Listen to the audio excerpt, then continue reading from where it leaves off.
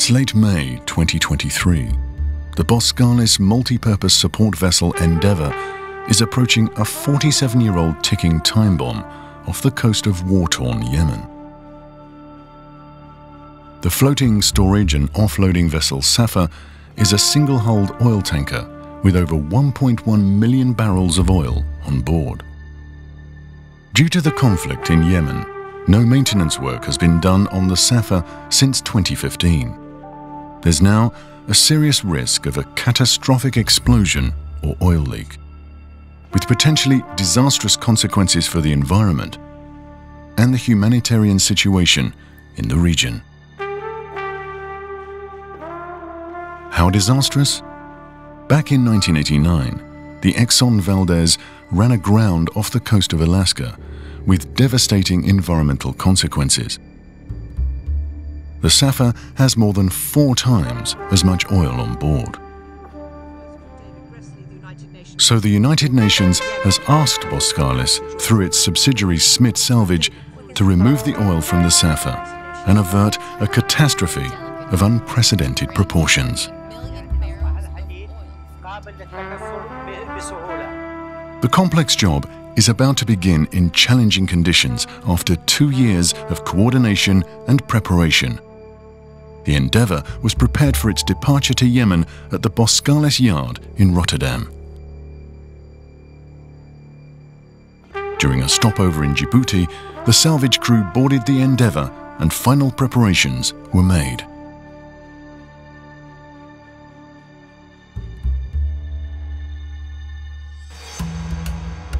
On the 30th of May 2023, the dismantling of the time bomb began.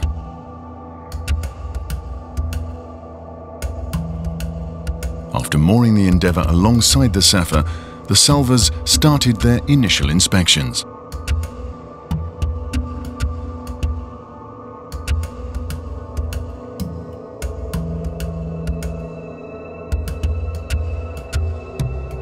In the days that followed, a staircase was installed for easy access to the Safer, and inspections continued.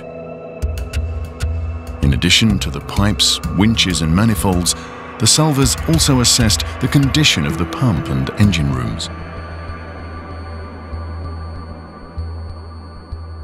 At the same time, inert gas was pumped into some of the Safer's oil-filled tanks to eliminate the risk of explosion due to the accumulation of flammable vapors inside the tanks. Diving inspections were carried out to assess the condition of the Safer's hull.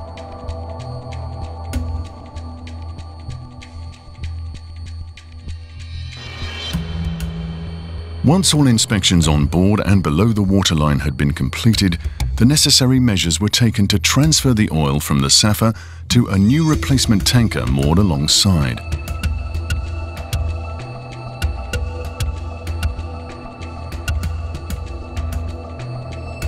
That mooring operation required meticulous preparation and coordination between the mooring master, the salvage master, the captains of both tankers, and the captains of the mobilized SMIT Lamnalco tugs.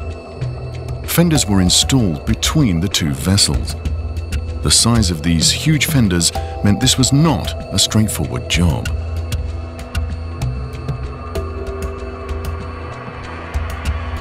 With the help of 2 tugs, the replacement tanker was positioned precisely alongside the Safer.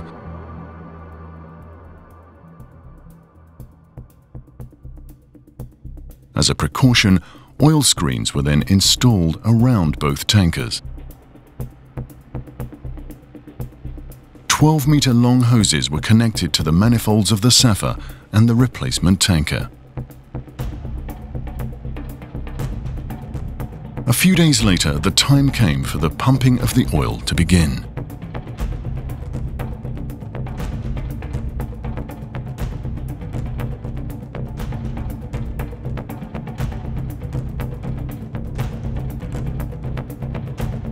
In an operation demanding plenty of muscle power, the valve was opened and the first liters of oil flowed into the replacement tanker.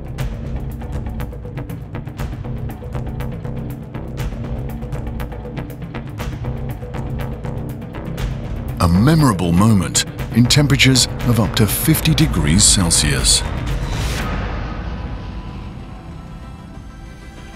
15 days later, the transfer of the 180 million litres of oil was safely completed. A huge environmental disaster had been prevented, and the world could breathe easy again.